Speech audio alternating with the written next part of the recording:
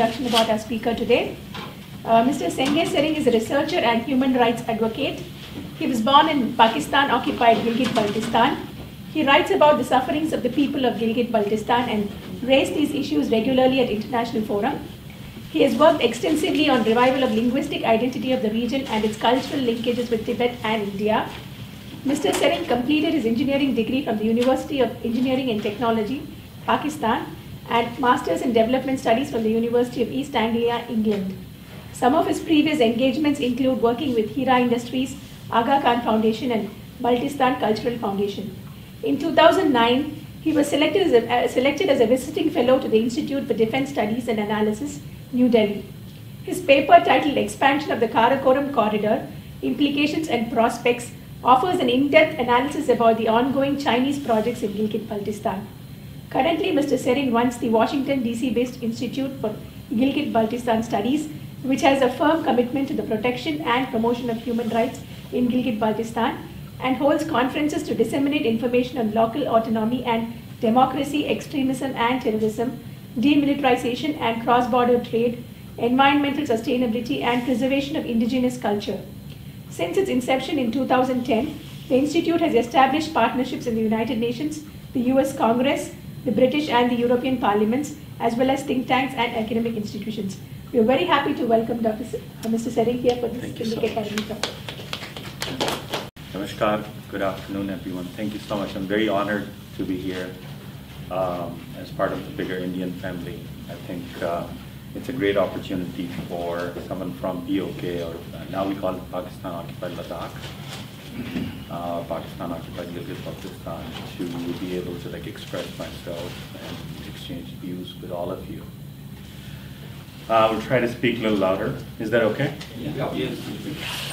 So today, it's a very important day, and I don't think you planned it that way, but November 16 is the day when Pakistan officially took control of Gilgit.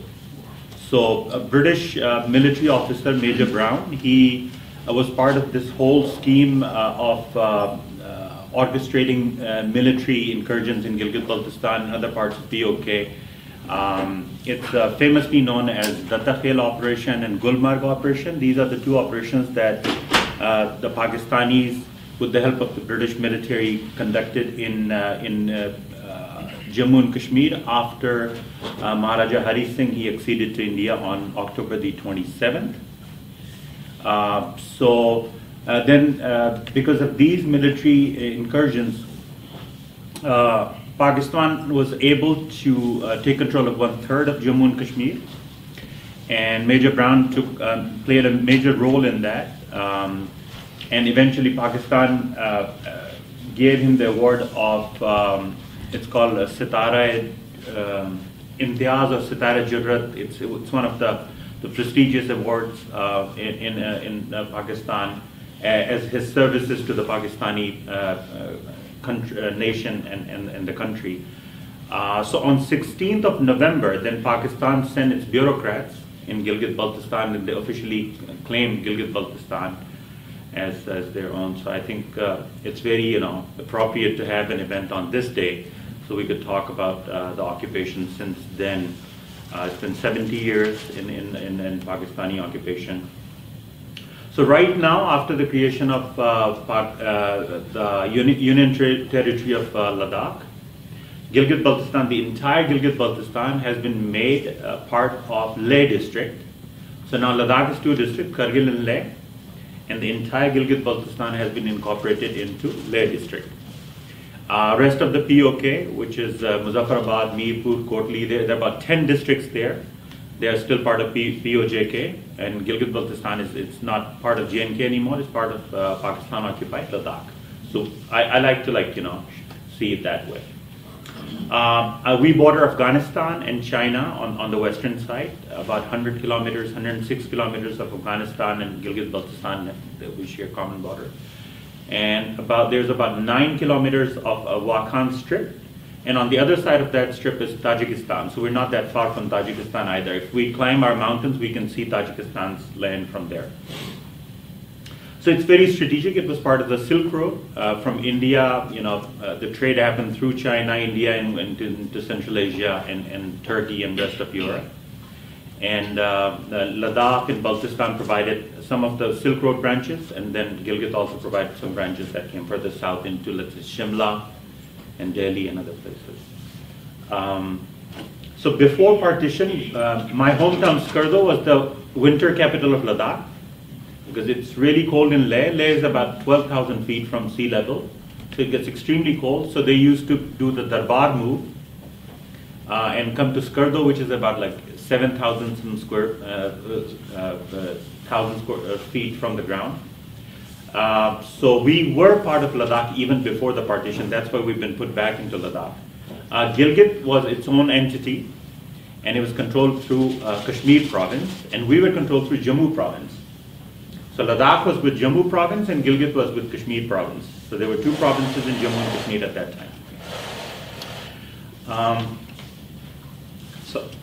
You already know the new map of India. Not everyone may have seen it. Right? Everyone has seen that map. It's really famous now with the blue turquoise color. Yes. And the funny thing is, because we have turquoises.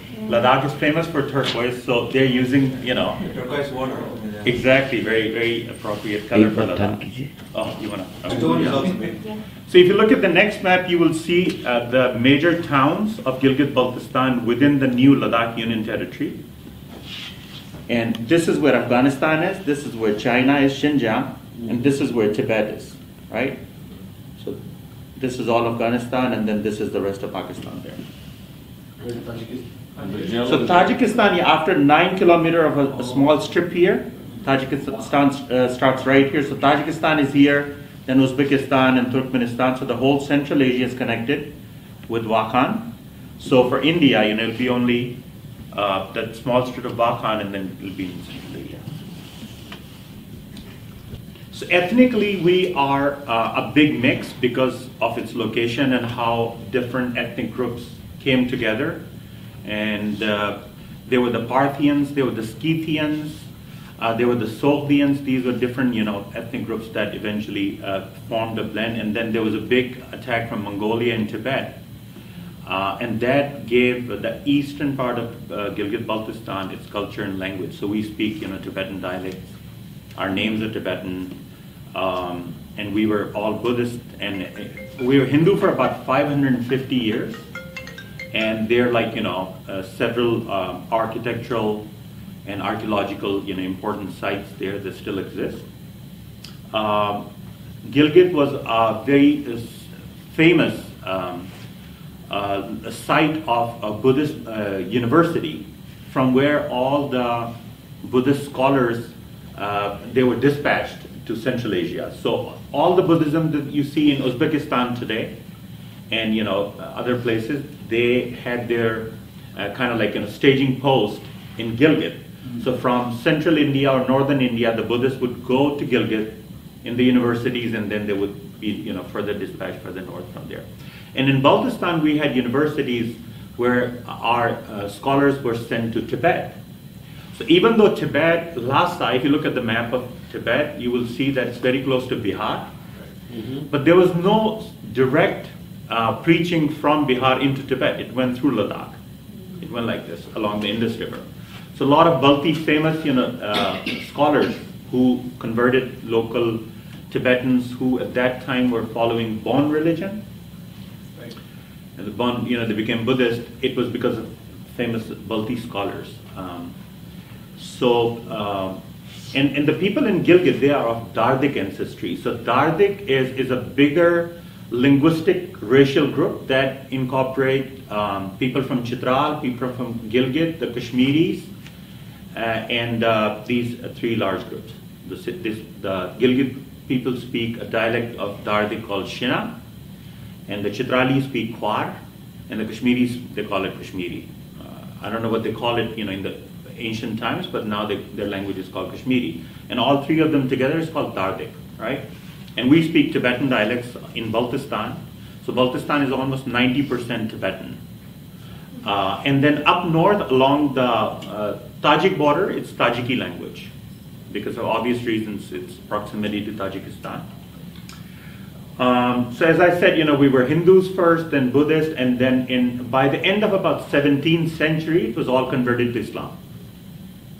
It was mostly Shia Islam compared to the rest of Pakistan, which is Sunni Islam. And what's happening today, the persecution and oppression is basically because of that big difference that we have between Shia and Sunni, and lack of trust and lack of collaboration between two sects because of their ancient past. The Shias believed that there were Sunni rulers who massacred Prophet Muhammad's family in the desert of Karbala, right? And since then, they have not been able to really reconcile their differences. But in Baltistan and in some parts of Gilgit, we still have a lot of reverence for our ancient born traditions. So for instance, the local gods are called La. In Ladakh and Baltistan, our gods are called La. And when people go for hunting or for, take their yaks to the pastures, or they start agricultural activities like harvest or sowing or all of that, we offer our offerings to the La. So despite the fact that, this is a very different kind of Islam that you'll probably not find in rest of Pakistan or among the Muslims in, let's say, UP Bihar anymore, right? So these are some of the pictures that they still exist there. This is about 26, 28 feet tall boulder, and it has 32 Buddha etchings on it. The two of them are Maitreyas, the standing Buddha, which are the future Buddha, right? And the one sitting in the middle, and then there are about 28 around it, is Sakyamuni, which is the Buddha from the past. In local language, we call Chenrezik in Tibetan. Again, these are all Buddhist sites. I wished if you had something bigger, but So yeah. they date back to which year, which decade?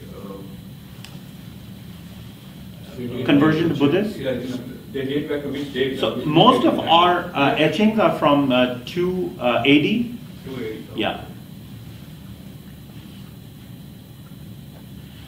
All right, so now we'll talk about Pakistan and Gilgit Baltistan. So our relationship with Pakistan was built on a big lie, basically. And that big lie was that we would become Pakistani citizens. We would become Pakistani. That was this big lie that we were fed when in 1947 the war happened, right?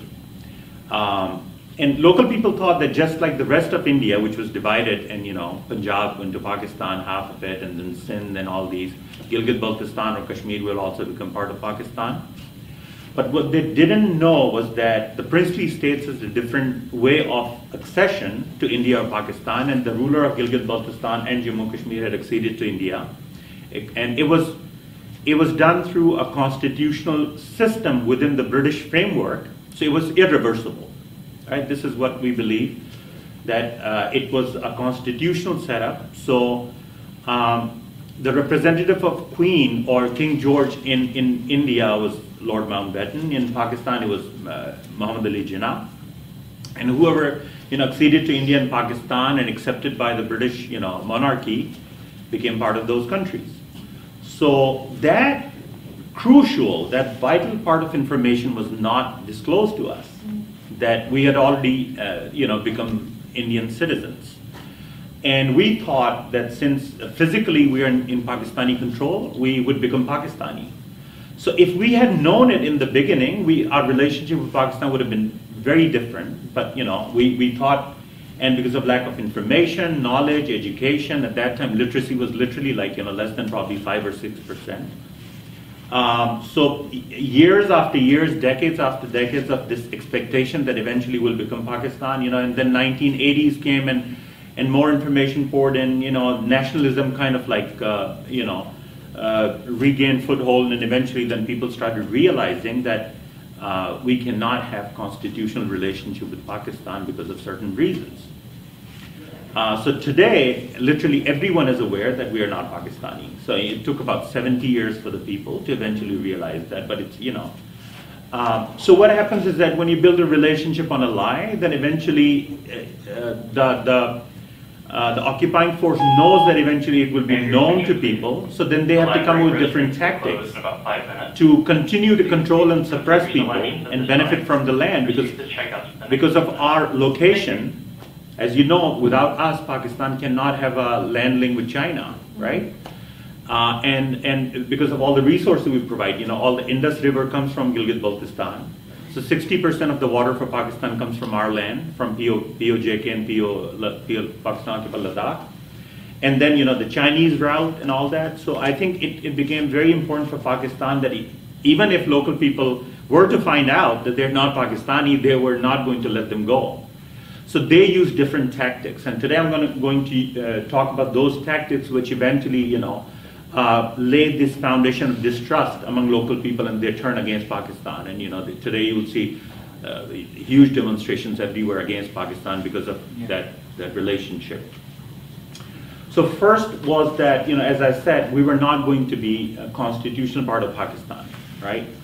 So instead of giving us our own constitution, Pakistan ruled us without any constitution for all these years. So even today, while I'm sitting here and talking to you, Gilgit Baltistan does not have a constitution. So Indian Ladakh, Indian Jammu Kashmir, they, right from the first day, you know, when India became sovereign in, I think, 1955, right? Just 1950, or it was a British Dominion, and then it was allowed to have its own constitution. So 50, yeah. So Pakistan had its own constitution in 56. You had in 1950, right? Jammu Kashmir could benefit from that constitution because it was naturally, through accession, became part of India. We were not going to have that privilege. So even, you know, in 1956, and then later there was another constitution, and then the third one, which was 73 Constitution of Pakistan by Zulfikar Ali Bhutto, which they call the unanimously accepted by all federating units, right? We still are not given any constitutional rights in Pakistan. So we cannot vote, you know, during Pakistani election, for instance. We cannot access justice through Pakistani judicial system, Supreme Courts, High Courts. We have our own kind of like no man's land, right? That's how they've been ruling us. So this is, as a result of the occupation, you know, Pakistan have been ruling us without constitution, and this has brought a lot of distrust among people, and you know, there's a lot of anger and anxiety as to when this problem will be solved. Will they ever become Pakistani? Now they know they will not become, but during the 60s and 70s and 80s, they thought, you know, we're just about to take a turn, right? Next corner and we'll be Pakistani, and like, you know, it never happened. And the population that we're talking about? So we're talking about just about 1.5 million. It's a very small area, but the land mass, I was talking to Banuji, it's about maybe 4 or 5 times bigger than Haryana. So it's huge. If you put Punjab, Haryana, Himachal all together, Gilgit Baltistan is still bigger than that. So Pakistan's province, KPK, for instance, it's bigger than KPK. It's huge. It's literally, you know, it's a very huge land mass bordering China, Afghanistan, and you know, and so it's important for its location, not for its population. And one time I think Yasin Malik was sitting on the stage, and Sajjad Lone was with him, and he was trying to brag that, you know, the reason why Gilgit is not important because Kashmir has 7 million people. And I said, look, if you have more feeding mouth, you're a liability. We have less population, more resources, we are, you know, an asset. So in the context of whether India or Pakistan, if you have too much population and less land and resources, you're a liability, you know. So I think it's a good thing that Gilgit Baltistan doesn't have, you know, too many people living there, but an enormous amount of land and resources. In 1949, Pakistan divided POJK into Gilgit Baltistan and what they call Azad Kashmir. So what, you know, India did now, the reorganization of state happened in Pakistani occupation 1949.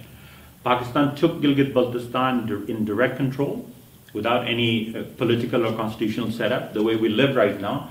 But for AJK, the POK, they gave its own constitution, its own president, its own prime minister, its own flag, everything. But they didn't give them the sovereignty, right? So the sovereignty of POJK or AJK stays with Pakistan. Pakistan make all the decisions on POJK, but they gave them a setup that looks like a country. This is a map which is very interesting. This is a map of 1948-49. The Yan and Gilgit is that of international border. So even United Nations maps from that time recognize that Pakistan and India do not have the same relationship with POJK or JNK as a whole. Pakistan is an occupier and it was asked to withdraw, right? We all know it. Pakistan was given 90 days. Pakistan never respected that. But India, because of letter of accession, was accepted as a country that is supposed to protect the life, assets, and honor of people of Jammu and Kashmir. So even if there was a plebiscite to happen, it was going to be under the supervision of Indian government. We know that. And Pakistan was going to vacate and stay out till the final decision of the plebiscite. So India has a very legal central role even in the referendum and plebiscite. It has to work with the United Nations and provide all the security and logistics as well as the whole framework. So I think that's an important point that we need to know. So here's a news cutting from Pakistani newspaper says, the Minister for Kashmir Affairs says that as per Pakistani constitution, Pakistani parliament is not allowed to even discuss POJK. So they know that, their hands are tied. They can't do anything, but they still want to benefit from its location and geostrategic importance. So this is the huge mismatch, right, that we are stuck with. What's the difference between the Gilgit part and you said Azad Kashmir? Yeah. So where's the pen? It's Is right there. the red one? Oh, right there. So in 1949, they reorganized POJK, right? This whole thing is POJK. And then they turned this into AJK or Azad Kashmir. Okay. Then the so-called Neelam Valley, Mirpur, that area, which is parallel to the India's Jammu and Kashmir, is what they call Azad Kashmir. There is a misconception. Gilgit was never POK. They used to call it as Northern Territories sometime. Yeah, it was a province of Kashmir. It was called Northern Province of Yeah, Kashmir Northern Province. Before partition. So this is all Jammu. Yeah. Valley is here, right? So even though Valley is not, directly in touch physically with the Pakistani occupied part, they still call it POK or Pakistan occupied Kashmir, which is kind of like confusing. So do people want to be part of Pakistan, or they want to be independent, or they want to be part of India? I think right now they want to be. They want a huge majority want independence. I don't think there's any sentiments for Pakistan that way. There was a hope, as I said, till the 1980s and 90s that Pakistan has the same status with vis-a-vis J&K like India. But now they know that it's almost impossible for Pakistan to incorporate it. So I think they do not have those sentiments the way they used to have. For the democratic composition we are talking about here, in 1.5 million people, what's the demographic composition wise? Demographic composition wise. Religion or languages? Religion, language, religion basically. So religion, POK is, I would say, about 80% Sunni. 80%. Yeah, 85% Sunni, about 15% Shia. And Gilgit Baltistan, they changed the demography. So now you can say about 70% they affiliate with Shia, different Shia sects. And Sunnis used to be about 10 to 15%, but now I think it's jumped to 30% But the significance is that people are settled very strategically, right? So they are going to economic hubs. They're going to the capital of Gilgit Baltistan. They're going to the land which is along the Karakoram highway, which connects China and Pakistan. This is where their focus is. They want to change demography, so Pakistan and China connection is secured. So that's where in 1988 a huge massacre happened, which went on for about 16 days. They burned about I think 15 or 16 villages. And all those villages, mostly they lie along the Karakoram highway, so they wanted to change the demography there. So there is no non-Muslim population at all? Like Buddhists or I don't know after 1971, but I do believe that before 1971 there are a couple of villages in Baltistan which had Buddhist population. But didn't they change the demographics of POK also with the minorities as they did in your area? So, are you talking about like in 1947 when Hindus? No, afterward. I mean, since the Pakistan has occupied that whole area, Yeah. which includes POK and Balochistan, haven't they changed the demographics? Who, like Hindus and whoever Sunni, not Sunni, but the Shia Muslims. I believe that Ahmadiyas, Hindus, yeah. They have really changed the demographics of that whole region. In AJK, I do believe that Hindus were forced. Yeah, they are forced Yeah, they into were forced. conversion. Yeah. Even now that they force the girls, they take them away and marry them to Muslims, and then whether they want it or not, and that's still happening. Most conversions are happening in Sindh province. Since Yeah, I don't believe that AJK has any Hindu population left. left, yeah, they are all. Most of them, they ended up in Delhi, some in Jammu, I guess. Yeah, mostly in Delhi. But I don't believe that they have any Hindu population left. I'll be very surprised if there are Hindus still living in AJK. So Kashmiri are different and Muslims are different? Sorry? Kashmiri means, what is that? So Kashmiri is a linguistic identity, right? And within Kashmiri they have Muslims, Hindus, Sikh, and Buddhist. They speak different, they speak the same language, but they follow different religions. So that's Kashmiri. What's the percentage wise?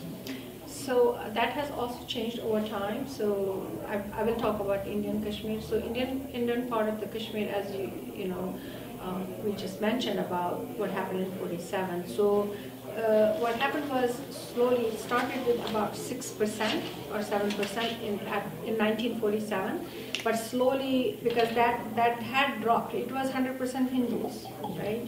Then they became Buddhists, then they became converts. And the conversion happened when all the Muslim kings and others occupied that area. But there was still about 6-7% who were Hindus still in 1947. So after 1947, again it started with a slow migration, we will call it migration. And by the time 1980s, it was about 5% or so. But now it's less than 2,000 people here. Because then in 1990, It's virtually non-existent. yeah, So it on was our on our side we don't have any Kashmiris. We don't have They don't have, the Kashmiri speaking Kashmiris, people. that dialect speaking Kashmiris we are talking about is only on Indian side. Yeah. How many Shias are there in Indian Kashmir? How many Shia population is there in Indian Kashmir? Indian Kashmir, maybe less than 3 or 4%. I don't know exactly how many, but it's All the not. Muslims who are located in It's mostly Kashmir, Sunni Muslims. they're Sunni or Shias who are located? No, Sunni Muslims. Sorry to interrupt. Let's get on with the talk and then we'll have interaction later because we don't want the speaker. I'm okay, We have a time. You can use me the way you want. Let them finish this. This will There is so much answer. of curiosity, a lot of I know, but, questions raising up. We'll conclude the talk in another 20 minutes and then we'll open up the Floor is up. So second important reason why local people have turned against Pakistan is Pakistan giving China a free hand, Yes. right? So the fact that we do not have a constitutional setup to protect our land and identity, the way Indian Kashmir has, or Jammu has. So now the Chinese are occupying our resources, they are occupying our pastures, they are destroying our irrigation networks. The speaker of the local assembly, he said that, and it's on record, literally every important mountain and pasture have been leased out now. Locals do not have access there. And when the Chinese take up local resources and lease them, then what the Pakistani military do is that they stop locals from accessing those pastures. So if the locals are dependent on livestock, for instance, then their major chunk of their livelihood is dependent on livestock. obviously what would happen is that they would be forced to change their livelihoods, professions. And if they're not trained in any other profession, they would lose a major chunk of their wealth, right?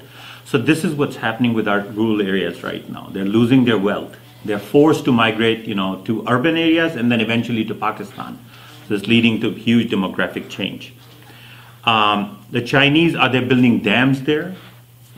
And Chinese are also digging up gold and copper and heavy metals and other gems, and they're just siphoning and taking it back to China, not paying local people any revenues that are due. They are not involving local people, so the jobs are going to the Chinese. They're bringing their own Han workers, right? They're even bringing their own technology, their own machines and equipment, and everything is coming from China. So they're not really involving local people. But they're very smart. So what they do is at the management level, they hire 1 or 2 people who are related to influential political families and call them their managers to show that these are local companies. And they give them Pakistani names, but that real ownership on their paper stays with the Chinese nationals and Chinese Han. So they're very smart in that way to camouflage to the outside world. So this is what's happening in Gilgit Baltistan right now, that most of our land has been leased out. All our resources are at the mercy of outsiders. It's been almost 12 years since Pakistan put a ban on local people. So local people cannot do mining anymore, because otherwise they would be competing with outsiders. So that's how brutal Pakistani system is, where the local people are banned to use their own resources. Outsiders are exploiting it, and they're not sharing the revenue or the jobs or the services or any benefits with the local people. So there's huge chunks of land that have been leased out, important land along the Karakoram Highway up close to the glaciers. And I will show you a slide where the minister says anyone who opposes Chinese projects will be declared a terrorist. So hundreds and hundreds of people have been declared terrorists. There's a article within the anti-terrorism law which is called Schedule 4. And under Schedule 4, what they do is they restrict your movement, physical movement to your district, and you have to report to the police if you want to leave your district. They take away your jobs, they take away your bank accounts, they take away your ID cards and passports. And they're doing this to the youth who are opposing Chinese projects and projects of other international companies there, including Pakistani. So that is something that has really turned the local people against Pakistan. So that one is going to independent side or what? Yeah, so these people, they don't want to be part of Pakistan. They have seen Pakistan enough for the 70 years and they don't think, and now slowly they're saying, given what India has done for the Kashmiris, now you will hear a lot of people saying, if we can be independent, we want to be with India, but we don't want to be with Pakistan. So there's this, new wave of, uprising. And that's why, Pakistan is very scared and they're putting everyone in jail. So I'm going to show you slides later, which I don't know how many people sitting here can see, but I will show some faces of people who have been given 90 years in jail, who have been given 60 years in jail, 35 years in jail, just for opposing this exploitation. So these people are, they're very strictly anti-Pakistan. They say, if there's no option for independence, we'll go with India. So, this thing is, coming up now. The Karakoram Highway, for instance, it is in the ownership of Pakistani military.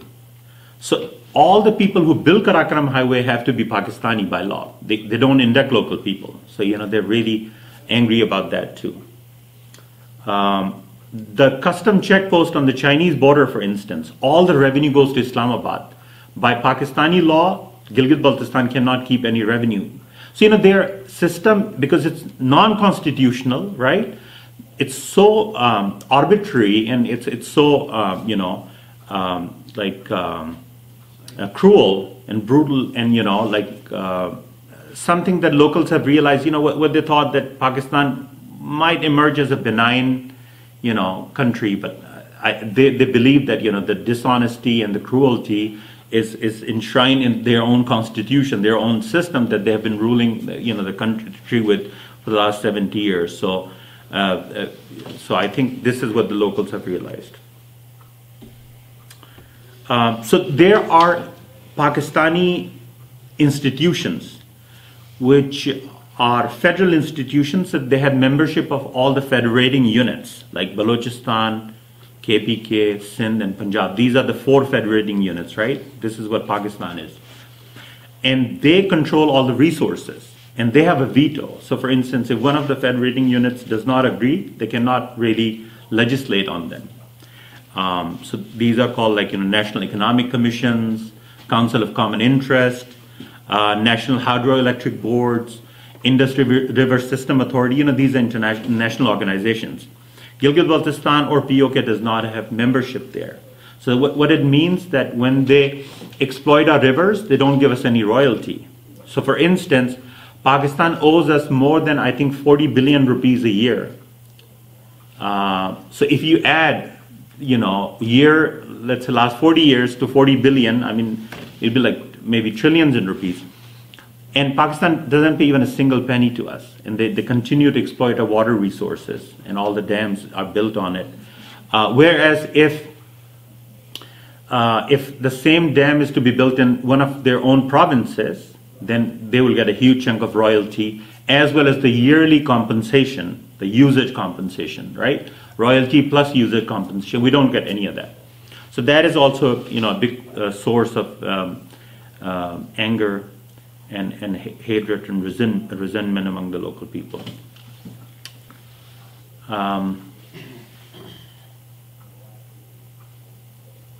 So these are some of the pictures. I don't know if you can see. So these are the places where the Chinese stay now. They have built like permanent residences there. What is the other one? These are the trucks that they bring all the way from China. They don't trust Pakistani trucks, I guess. They have their own drivers. They don't take local. I mean, no jobs for locals. Everything literally, these are the mining companies that the Chinese have established there. These are the Chinese building a dam there, So if you look at this green part, this is the Indus River catchment area, and all the agricultural land will be underwater once this dam is built. It's called the Ammer Dam. It's about 100 kilometers long, and it will, inundate literally entire district of the Ammer.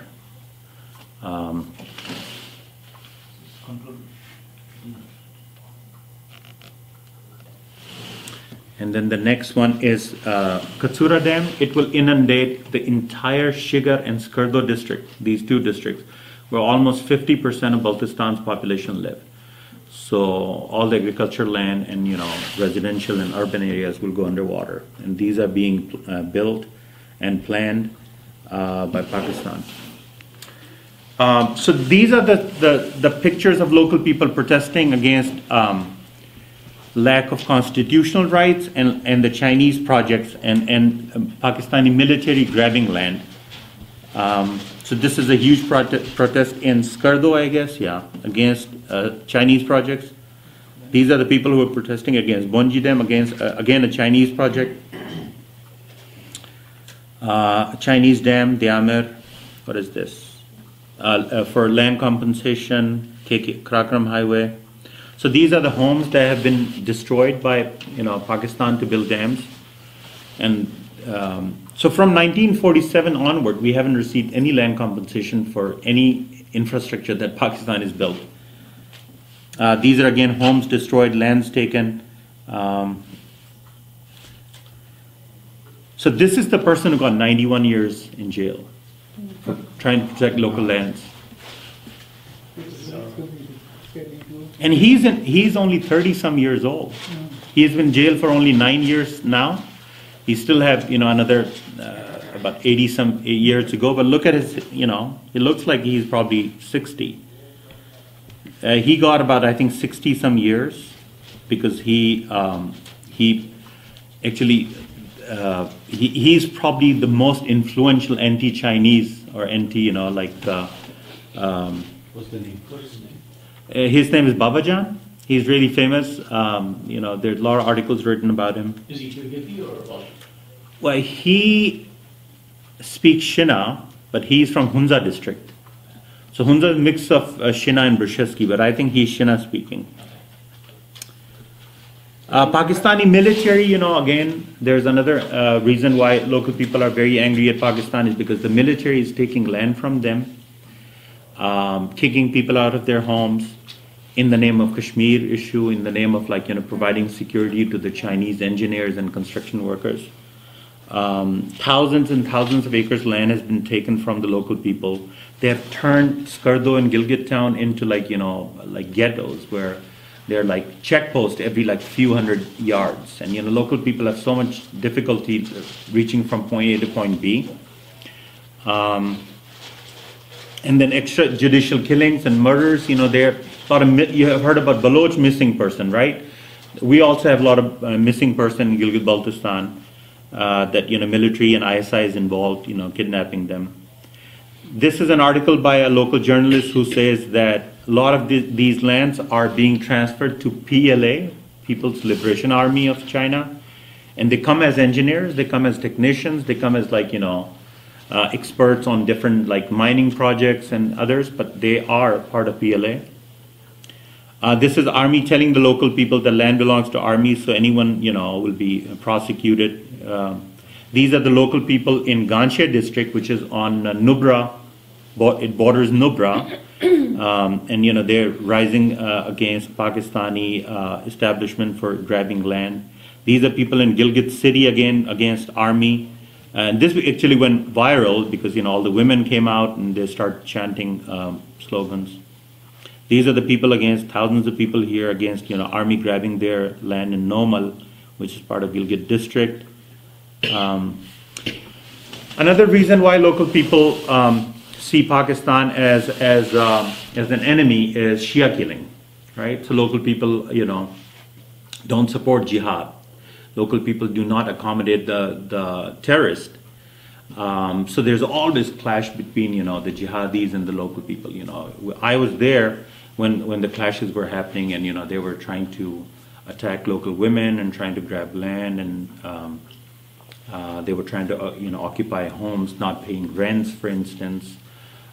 So they, not only that they are killing Shias, but they're also attacking the local minority cultures. For instance, Ismailis, you know, you probably heard about Ismailis. There are many Ismailis in Mumbai and, you know, other parts of Maharashtra and Gujarat, right? So now these jihadis, they're attacking Ismailis when they have their own cultural activities. And Ismailis, you know, happen to be extremely liberal. Liberal to the point that, you know, majority of the Muslims don't even consider them Muslim anymore, right? So they attack them. And then the Shias, you know, for instance, they have their Muharram procession about Karbala, and they get attacked. And so Shia killing, in the last about 30 to 40 years, 23,000 Shias have been killed. And it's a huge, you know, anathema for the Pakistani state and the local people. It's an embarrassment that they cannot really control because they are dependent on these people for Kashmir jihad, for Afghan jihad, right? So they can't really control them. And Shia killing and polarization of society is also a source of recruitment, right? Unless you polarize a mind of a child and, you know, make him extremist, you cannot really convince him to go and blow himself up. So there are different reasons why, you know, these people do that. It's not just money, it's also, like, you know, conviction. So one of the thing is that, you know, they say, and they say it openly, I mean, you can have videos on YouTube, they're saying the Shias are worse than Hindus because they are killing Islam, or they are, you know, polluting Islam, polluting within Islam, right? They are adding to pollution within their religion, whereas the Hindus are outsiders. So, you know, your first enemy is a Shia. That's how they say. So then these children, you know, they get radicalized like that Shias must, you know, have done a lot of damage to Islam, right? So this is one of the reasons why they're so anti-Shia or anti-Ismaili, and, you know, they're killing Shias everywhere in Gilgit Baltistan. There's some pictures that I brought. There are a lot of conversion going on from Sufi, Nurbakhshi to Wahhabi. So, you know, that's another reason why local people do not really trust the Pakistani system. Let's see. We have Taliban, in some districts where the Sunnis make majority, but they have established, and in the past they had established, their training camps in different parts, and they work with the Kashmiri militants. So that's another thing, that the Taliban and the Kashmiri terrorists, they work together. They have the same training camps in Afghanistan and in Pakistan, and from there they kind of get dispersed in different directions with different aims and objectives. So their collaboration is, and the base that they work on, the foundation and the logistical support, all are provided by the anti-Shia groups, like Sapai Sahaba and Lashkar Jangbi and, Jundallah and these, they provide them with the resources and stuff. They attack local schools, they're against, women education, and so they do pretty much the same thing they do in Afghanistan and Swat Valley, and they're attacking local people. So it's kind of like, they are changing our culture, right? They are, in Pakistani schools, for instance, we're not allowed to learn our own languages. It's all about Islam, it's all about the history of the Mughals, how they invaded, how they, destroyed Hindu temples, and then the British, and, how Muslims were persecuted, so they had to have their own country.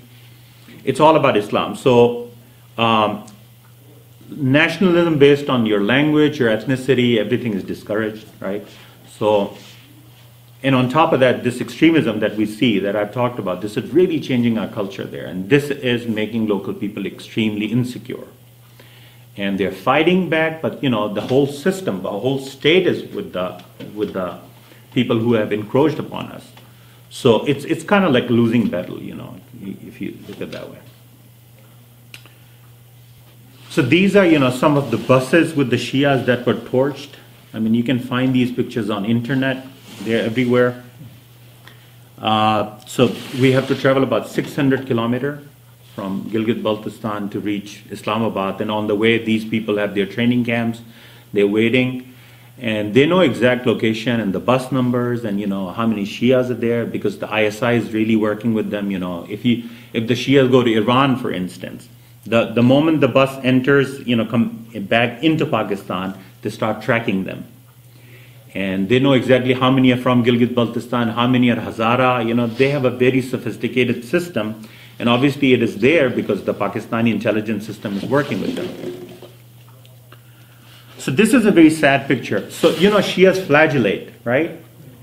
How many of you know flagellation, right? So when they flagellate, they have blade marks on their back. So this person is checking his bag before killing him. So let's say if they ask, what's your name? So Shias have, certain very particular names that you can tell if you're Shia or Sunni. So even if he, let's say he decides to lie and he gives a very hardcore Sunni name, right? Then they will check his bag to make sure that, whether he has flagellation marks or not. So he was killed after, and there's a whole video about it. These are the people who were stoned to death. These are the Shias. So sometimes they don't burn buses. They just stop the buses and stone them till the people inside, eventually die. So these are the protests, they were happening against Shia killing. And people are openly saying that army is responsible for Shia killing. They don't hide it anymore. So I don't know how many of you know, but in the 1960s and 70s, it was fed to us that India is behind Shia killing. And our parents probably believed it. So every time there was a Shia killing, they used to raise slogans of India Murdabad, right? So after, I think, 1990s or end of 1990s, during the Musharraf time, things started opening up. So now everyone strongly believe that it's all Pakistan army doing, and it's not, America, India, Israel, the names that they use to distract local people from the real culprits. These are the women against Shia killing and Shia missing person. Hundreds of missing person, they're coming back from Iran after their pilgrims, and then they get picked up, taken to Karachi, Islamabad, different places, and, tortured. These are all and these are local people. Local influential people actually telling exact location of where the camps are, and still government not doing anything. So they tell you exactly what valley, which forest block, they tell exact location of the camps, but they still exist there. So these are the news clippings showing the local people know where the training camps of the Kashmiri jihadis and the Lashkar-e-Taiba, for instance, you know, or Taliban are. These are schools burned by Taliban. So this is my third last slide. And in Urdu, this says, so there's a Kashmiri writer from POK, his name is Sayyid Asad, and he wrote a book and it's called Historical and Constitutional Status of Gilgit Baltistan. And on page 17, he writes that he went to talk to Mirza Hassan Khan, the main guy who separated Gilgit Baltistan from the Dogras and enabled Pakistan to capture it. And he said, "Aap sabko Hindi aati hai?" And he said, "Mirza sahab, aapne badi bharpoor zindagi guzari hai. Kya aapki zindagi mein koi dukh aur pachtawa bhi hai?"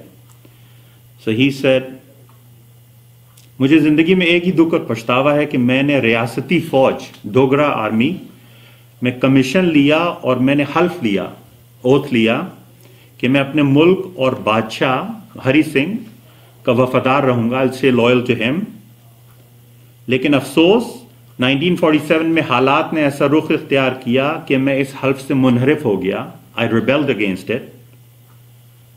And then Saeed Asad said, उन्होंने पाकिस्तानी मुआशरे की तरफ इशारा करके कहा, like Pakistani society, काश मुझे इल्म होता कि हमारा वास्ता, हमारा ताल्लुक एक गैर इंसानी, इनह्यूमेन, गैर जमहूरी, अनडेमोक्रेटिक, गैर इखलाकी, इमोरल और बदतरीन मुआशरे से, the worst of the society से पड़ेगा तो मैं कभी बगावत ना करता. So this is the main guy, the top guy who separated Gilgit, and these are his words before death. He's calling Pakistan the worst of the societies, undemocratic, inhumane, immoral. So you can imagine, like, you know, people have realized what Pakistan is, you know, literally. So basically what you're saying is when the attack happened in November 47. There was this whole group which supported the Pakistan army coming in to separate this territory into Pakistan. उस वक्त तो army नहीं थी, उनकी तो army थी और नहीं, ये सारे महाराजा के सोल्जर्स थे. तो पुंछ में और गिलगित में रिबेलियन हुआ क्योंकि महाराजा ने एक्सेशन किया इंडिया के साथ. तो ये वो लोग हैं.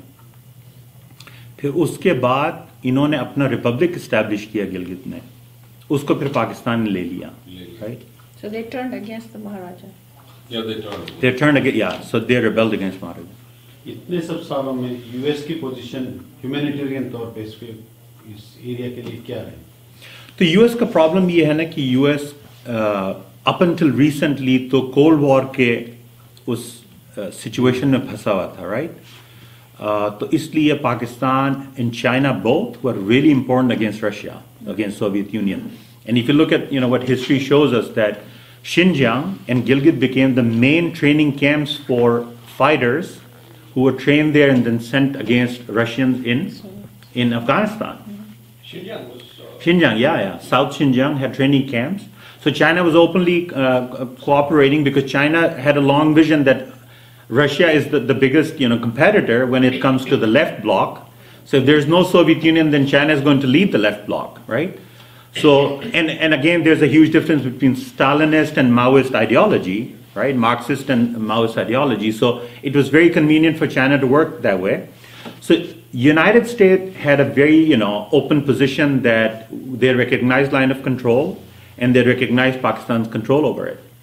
And that has changed now. So if you listen to, for instance, the State Department, you know, different statements coming from press releases, it says that CPEC is passing through Gilgit, which has a challenge sovereignty by India, and it's a disputed area, so Pakistan and China should not do that. So that's a change in position of the United States, that the United States, you know, openly challenging what China is doing there now. So I think there's a big shift there. But if you ask me, they don't consider, as the government policy, United States, State Department or the White House would not consider it as part of India. not as of now. Is it a huge military presence there? Yes, yes. So, no, I have 2 more slides. So conclusion, I mean, I'm just going to read it. So I believe that we are Indians. We are Indian citizens. We should be reunited with India because India has everything to offer, right? When it comes to culture, when it comes to economy, when it comes to a vibrant society, when it comes to the civilization, you know, it is the home for all of us. So this division that happened in 1947, it was, you know, artificial, and it has hurt everyone. So I believe that we need to be reunited, and I believe that the world must acknowledge, to start, that Pakistan is an occupier and it has to withdraw from GB, and, you know, India, I believe, that has a responsibility. So when Pakistan is occupying Gilgit, and if you read the UN resolutions, it says India has the responsibility to protect life, honor, and assets. So that means India has the responsibility to push Pakistan out.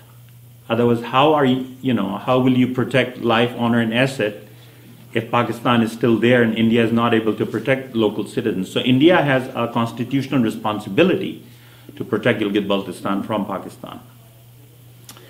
I believe that, you know, India should help build a UN tribunal to investigate all the Shia genocide and, you know, the unmarked graves, the involuntary female disappearances. You know, they captured our females during genocides, and the presence of terrorist camps there. So I think India has a responsibility. It should work, you know, with the UN in that regard. We believe that this proxy representation that the Kashmiris enjoyed for such a long time, you know, it has come to an end now, which is a good thing. But, you know, we have always spoken against that the Kashmiris do not represent us. You know, Hurriyat Conference or Umar Abdullah, Mufti, they don't represent us. So now I think the time has come. Now UT Ladakh has been established. You know, we should have a direct representation in India. So even though physically we're not, you know, with India right now, but we should have representation in India's constitutional and legislative bodies. So I don't know how, you know, I was talking to Banuji that Article 370 जा सकता है, ये तो बहुत छोटी बात है, representation होना लोक सभा में, राज्य सभा में. But we like the word that you have termed, which is POL. Yeah, Pakistan occupied Ladakh. We're not Pakistan occupied Jammu Kashmir anymore. So that we're done with that. That's the beginning. Yeah. And most of us will definitely lobby so that you will have some representation in India. Thank you so much. Yeah, ये जितने America में Indians हैं, हम सबको मिलकर ये lobby करनी चाहिए.